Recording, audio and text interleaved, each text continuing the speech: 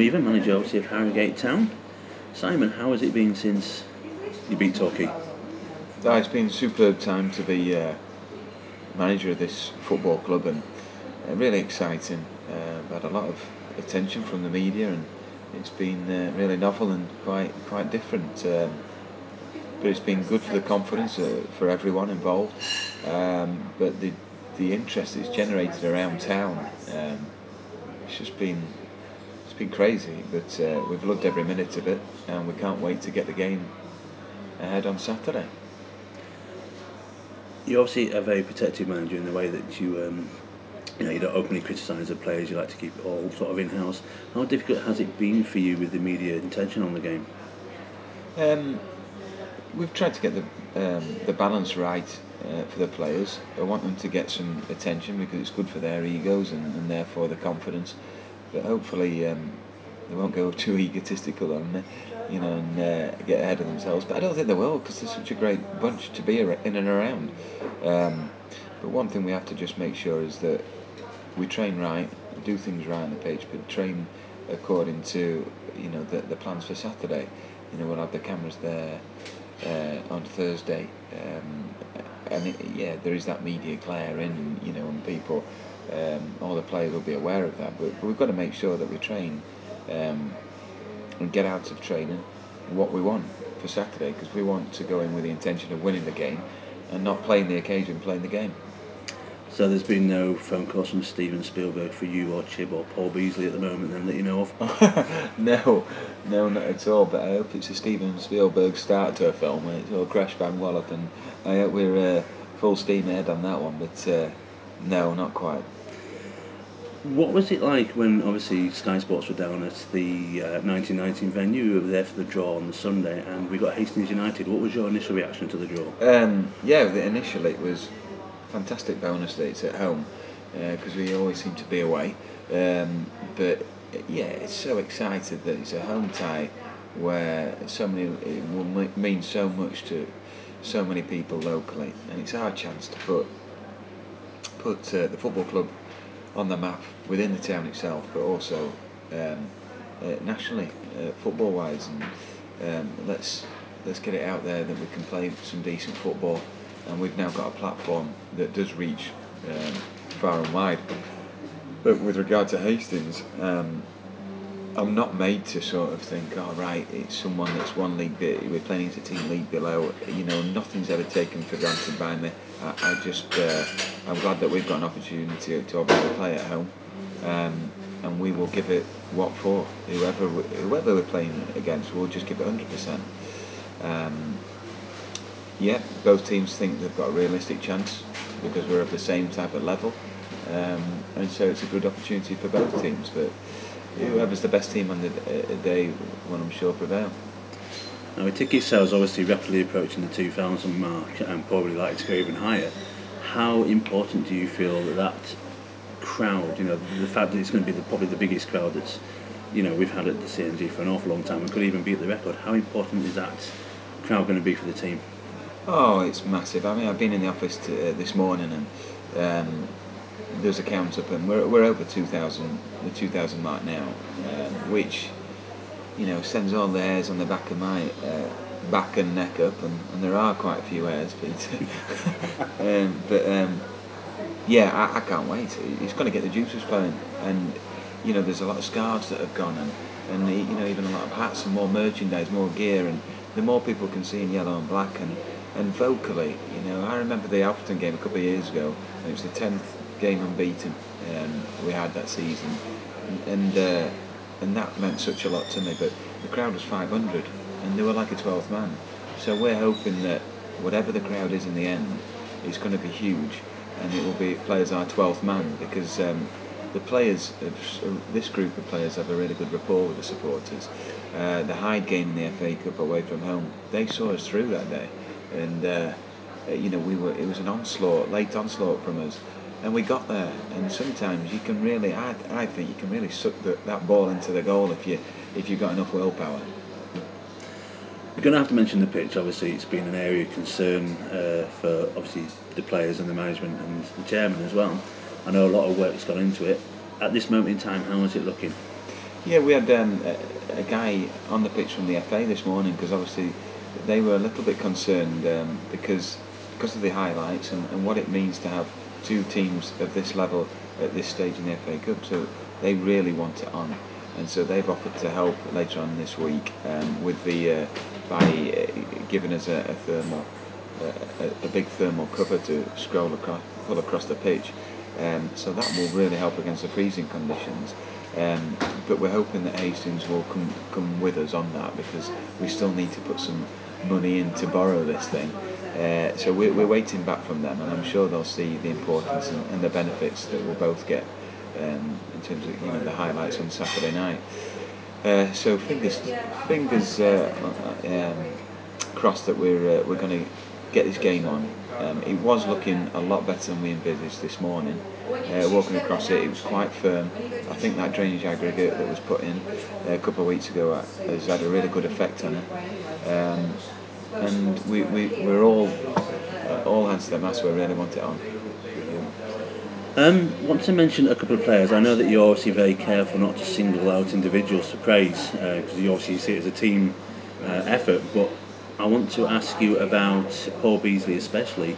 I mean, last season when he came on, he looked like he was getting bullied an awful lot, maybe a bit out of his depth. But this season, he's like a player possessed. What have you done to him?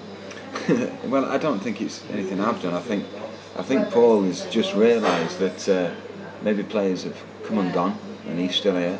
And we've had a couple of good talks, and where we just say it as we see it, and I think we're both that kind of personality that we're 100%ers. And if I say something that I think, look, Paul, stop respecting our players even too much on the field, the play in training. Get out there and just be yourself. Because one thing I did notice when he came to the club, his strength and aura on the pitch is his major strength, but he's also got a fantastic first touch. And when you look at his strengths, if he concentrates on that, he'll get through. If he improves on other aspects, which he has done, then he can be a huge asset for us. And I thought on Saturday against Gainsborough he was the outstanding forward on the pitch, and I think he has been for some time now, and I can rely on him, and he is one of my main men. It must also be very pleasing that obviously Paul, local lad, that you've got that local talent, that you've recognised it, nurtured it, helped it through, and obviously paying dividends now. I know that Harrogate are putting a lot of emphasis on trying to bring local players through. Just how pleasing is that for you that it's happening? Oh, it's great, and it was never going to be the click of the fingers and straight away we've got local lads in the team. I really probably wanted that straight off, since I've been manager here, but I didn't know these leagues, I didn't know the local leagues, but now I've got people out there I can trust and trust their opinion. And I had it early on about Paul Beasley, he's a good lad, try and keep your eye on him, he's your kind of character, and I think it's paid off having those kind of contacts. But the likes of Craig McGilchrist, I look at him and I think, he's as good as there is for a 19, 20-year-old young goalkeeper. But it fills me with pride when I hear the lads like Adam Novakovsky talk about the local lads going for a bite to eat after on a Thursday night. That's what we're about, and no one can knock it. I want to obviously mention Matthew Bloomer, Johnny Allen and Adam Novakovsky. They seem to be coming in for a bit of stick from certain elements of the fans. What would you like to say in regards to that? Well, you know me, Peter. I'm not one for going on forums, because I think that's for fans. They can enjoy that and give as much stick or praise as they see fit, and that's their platform to do so. It disappoints me a little bit when you mention that three lads of a winning side and winning squad at the minute are having any kind of abuse. I think there's Matt Bloomer. He went through thick and thin with us and never wanted to leave this football club when he ran away with Player of the Season 3 years ago. He had a team of kids around him, but he encouraged everyone. He's massive in the changing room, and I think he's been an outstanding asset the last few games when we've really needed it. And so he'll be here with me for some time yet. Adam Novakovsky is a huge asset to the club. He's 6'4", he's an athlete, absolutely ripped. He gets up and down the park. He's unfortunate he's not in the team starting lineup in midfield at the minute. but he's got every chance of, if he keeps putting pressure on like he is doing in training. And at Gainsborough the other day, he can also play centre half. He looked like a Rolls Royce the other day. And the other one you said, and Johnny Allen. I mean, Johnny's such a character on him. He helped us stay up last year when we had a number of injuries. He played with a tear in his calf when we really needed him, strapped it up and to see us over the line. And if people conveniently want to have issues, then that's disappointing. But they are all big talisman for this team, and they're great in the changing room, and they are assets on the field of play. So I'm proud to have them. It's a shame that anyone gets any stick at this moment in time when it's a positive time for the club. I want to go and mention the league now. Obviously we're sitting on the lower halves, but obviously we've got the games in hand. How difficult is that going to be in some respects? So with obviously the way the league's forming at the moment, for Harrogate to climb, do you see it as being a problem, or is it something that you're obviously not worrying about at the moment with the cup? No, obviously I want to be, when we're up higher in the league, I'm always looking at the league table because it's just a joy to see us Harrogate Town up there. I think we've only really slipped down because of we've got games in hand, and we've got a number of games in hand. Obviously we lost last week at Stainbridge, but that was the first time in quite some time. Can't control it, not playing league games frequently, but we're trying hard to get the pitch in a decent state so we can have a consistent run of games after this FA Cup game. We'll have a massive game next week at Halifax, but we're pleased that that's on the Wednesday, so we've got a bit more time in between. And we'll aim to get something from the game, and we'll aim to play as well as we did do against Vauxhall and previously with Brackley, because we think we've got a good balance and we want to finish in a good position this season. When we spoke quite a while back, when your dad had first come on board as the chairman, you were obviously slightly wary, but obviously to be expected. How has that relationship now between you and your dad, and manager and chairman, changed over the years? Well, I think we're only probably 18 months into it now, so we're still learning about each other and from each other in terms of it's totally separate once we're in the football club. When we meet up and talk about football, it's on a professional basis because it's got to be. This is a serious level of football, and we've both put our heart and soul into it now. And sometimes I just have to pinch myself and think, crikey, that's my dad there again at the club. What's he doing here? And of course, he's chairman. But I've got my budget. I work to that strictly. We've cut the budget from last year. He's pleased with that, obviously, because it's seen more success and yet the budget has slightly been cut. Well, more than slightly. We've done a job on that. I think he's pleased with the progress. He's pleased with the recent record, and I think he more than justifies my position. Been in the game quite a long time now, and in terms of managerial experience, I'm building that up as well. My contact book has got longer and longer. I'm always on the phone to clubs beneath us and higher than us and at the same level. Get on with a lot of people and can call in a favour, and that, as well as the group of players we've got, hopefully can push me on and push the team on. The club seems to be structured a lot more professionally now than it was before. I mean, obviously we've got commercial managers, we've got youth development managers, press officers, that kind of thing now in the fold. How pleasing is that for you to sort of see the whole of the football club develop? Oh, it's great. It's great. You look at, like you said, you've got the likes of yourself who give up a lot of time for the club.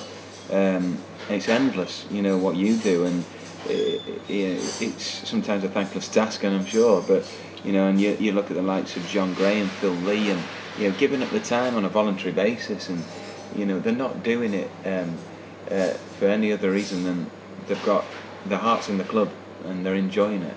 And it's all about trust. We've got people in there we can trust now, in all positions, and that they're going to turn up on time, do it right, and they're not just going to pack up at the end of the day and forget about it. They take it home with them. That you get emails later on from directors, from people in the administration part, or from our coaching staff, all emailing each other, and it's midnight and no one switches off, and then they're up first thing doing it. And so I think that much energy, but the trust between the departments is right, and it's got to be. I've got to trust John Gray or Phil Lee does their role correctly, because they are high up in the profession and they're trustworthy guys. And I think there's a buzz around the club because we trust each other, and you can only do it as to get a bunch of people. Simon, it's been an absolute pleasure to talk to you. Good luck again on Saturday against Hastings, and hopefully we'll have another interview when we draw Manchester United out of the cap. I hope so. Thanks, Peter.